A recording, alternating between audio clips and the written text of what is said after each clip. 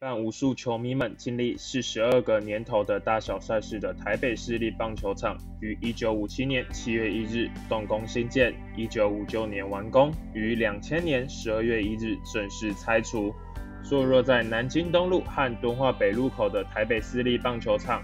，1959年为了省运会兴建，最大的特色就是有着3道拱门入口的宫殿式牌楼正门。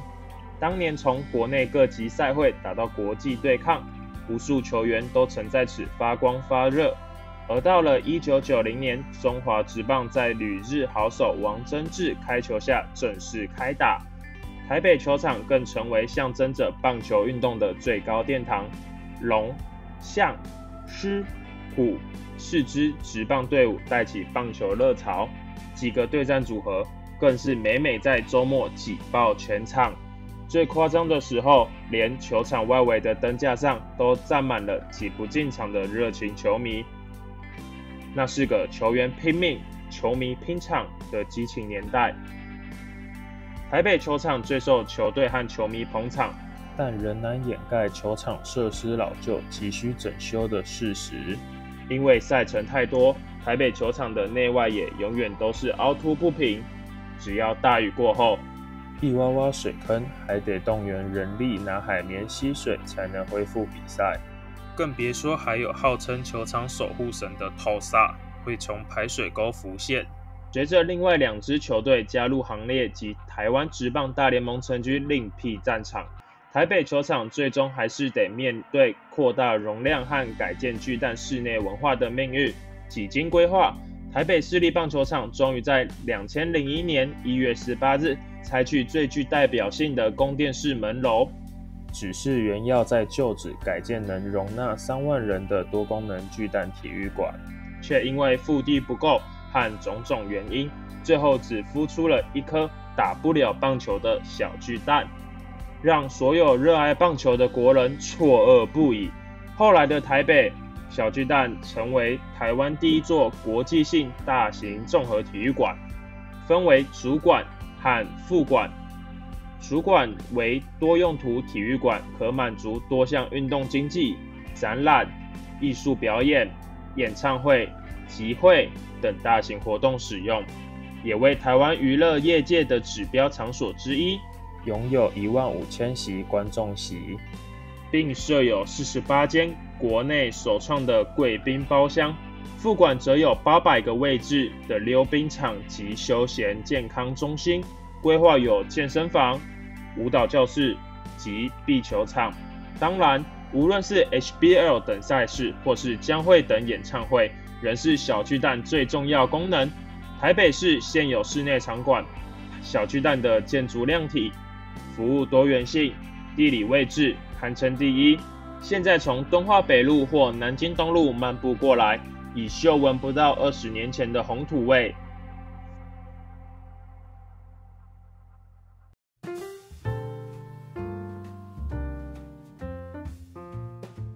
1949年，国民党政府撤退来台，大批居民扶老携幼，没有地方安置父老。台北市警民协会沿中华路铁道东侧空地临时搭建简易竹棚屋，低价出租提供他们营业或居住。1959年，蒋介石来此视察，见此地拥挤脏乱如城市盲肠，只是应予彻底整顿，责令当时的台北省政府、警备总部、台北市政府组、中华商场整建委员会。1961年，绵延1公里，可容纳1690户的中华商场落成。中华商场以段为单位，而非我们现在惯用的栋。1961年落成的中华商场共有8大栋，以8的命名从北到南依序为忠、孝、仁、爱、信、义、和、平。而中段指的是8栋中华商场之中位处最北边的第1栋。中华商场落成初期人潮一般，在1969年至1971年这段期间，为了方便行人通过建造天桥，开通后才热闹起来。天桥不仅连接南北各栋商场，横跨中华路直通2楼，形成不受交通干扰的步道。每到周末，摊贩云集，人潮汹涌。位处中华路最大的天桥，围绕第5栋信栋国际牌霓虹灯那栋。目前中华路上的电动手扶梯天桥仍可见校栋招牌，这正是纪念中华商场。在中华商场发迹有宝岛钟表、点心世界、家家唱片行、真北平烤鸭、菲菲军警百货、李大吉礼品正章、传奇店家如老路馅饼粥、徐州砂锅、清真馆、哥伦比亚唱片行、李圣恩鞋店等，如今也已不在。后来的台北，随着台北市的商业重心逐渐东移，加上原有消费形态的快速改变，年久失修，已经显得陈旧的中华商场吸引力与日俱减，影响力也大不如前，而整个西区商圈也都面临老旧所带来的瓶颈。沿商场西侧而行的铁路，虽然已经于1989年地下化，但商场西侧长久累积下来的脏乱却已难以改善，且对都市景观造成负面影响。此外，台北捷运的新建计划中，南港线至板桥线行经中华路并设置西门站，需取得工程所需用地。因此，随着中华路改造计划的提出，前台北市长黄大洲决定拆除商场，并提出后续方案，包括未来优先进驻新建的西门地下街及费用补偿等。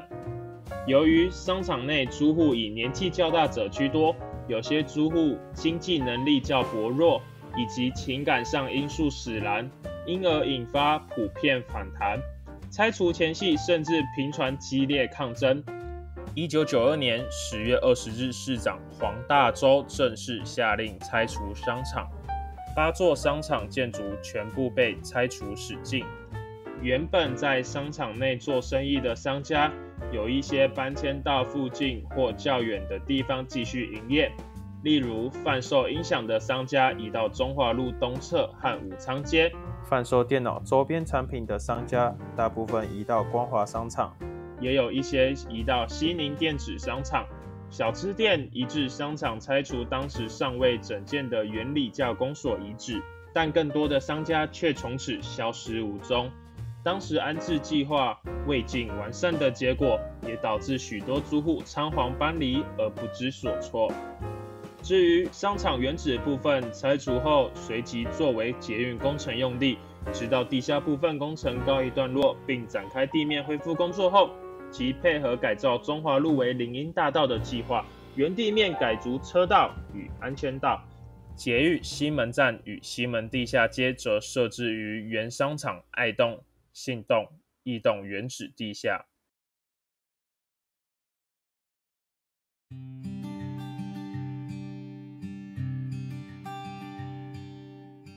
中山足球场于1989年启用，日治时期前身为圆山运动场，50年代开始成为美军进驻地的所在地，一直到1979年与美国断交才由政府收回，耗时9年，斥资3亿台币改建为足球场。2002年，塞内加尔国家足球队访台，却在中山足球场上演一场闹剧，事后更传出性招待等丑闻。2005年，台湾队在中山足球场举办东亚杯足球赛，已是少数足球迷珍贵记忆。除此之外，一般人提及此地，印象多为演唱会或政治造势场合。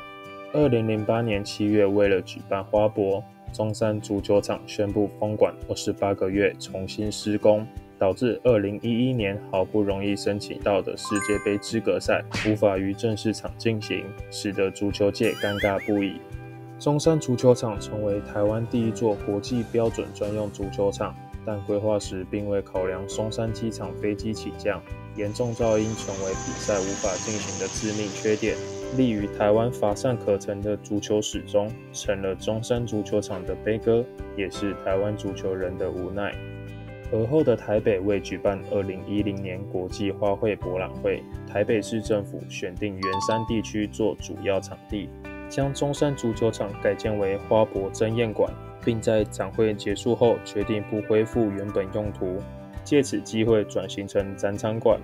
如今圆山新创聚落每年超过480万人次造访，举办各项电竞、动漫、展览等活动。珍宴馆主结构的梁柱为钢构，次结构则选用拆卸方便的彩色钢板，具备造型加上自然采光的玻璃落地窗。户外走道以跳动的花卉造型为概念，浮雕式花瓣图腾从墙面延伸至天花板，营造主展馆的趣味及气势。